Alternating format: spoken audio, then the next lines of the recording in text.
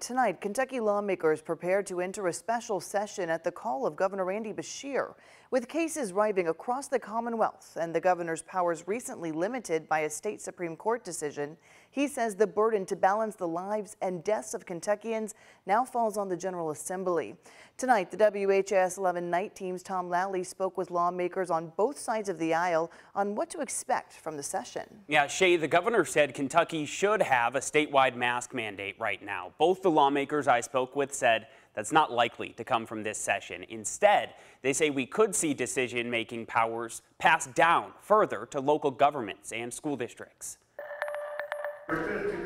On August 21st, the Kentucky Supreme Court unanimously decided Republican-backed laws weakening the governor's power would stand, instead putting the responsibility of emergency power on the General Assembly. They'll have to carry much of that weight to confront unpopular choices and to make decisions that balance many things, including the lives and the possible deaths of our citizens. Saturday, the governor officially called for a special session, pushing lawmakers to utilize that new power. He's asking legislature to extend his state of emergency until January 15th, give school districts more COVID response options, and allow him to reinstate a mask mandate. If I had the ability to do it right now, we would have a masking order when you are in public and indoors. Louisville's Republican representative Kevin Bratcher says that is not likely. I don't see how a statewide mask mandate is going to stay in place. Instead, he says he hopes to further distribute decision-making power away from what he calls a one-size-fits-all approach. There might be some issues in Paducah or Pikeville that are different.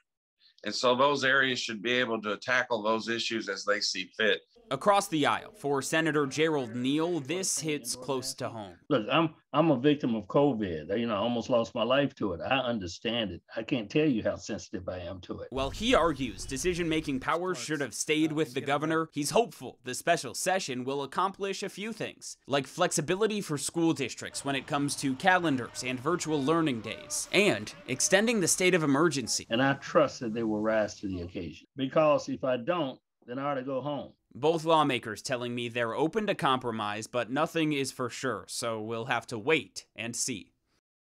The special session starts tomorrow at 10 a.m. in Frankfort. We'll bring you continuing coverage throughout the day and here on the night team. Shay?